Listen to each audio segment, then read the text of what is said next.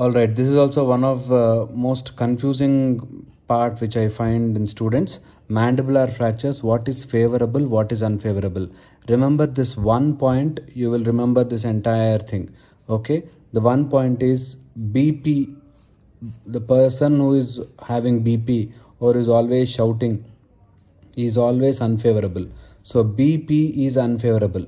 That is, if you see the fracture line, if the fracture line from the buccal region is running posteriorly, if the fracture line is running like this, the buccal side posterior, then this is an unfavorable fracture. If the buccal side is anterior, that is, if to the midline, if it is away, that is buccal posterior, and buccal posteriors are always unfavorable fractures.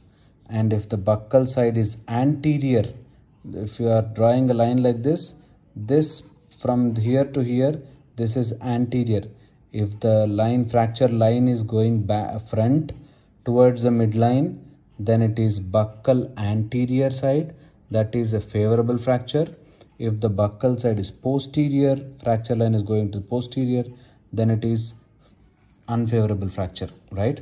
Similarly, so this is, we are seeing OPG, that's why it is horizontal favorable or unfavorable fracture.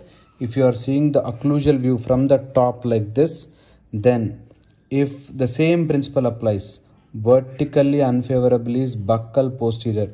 See, this is the lingual side, obviously you know this is the lingual side, this is the buccal side. So if the fracture line is going buccally posterior, okay, then it is vertically unfavorable fracture.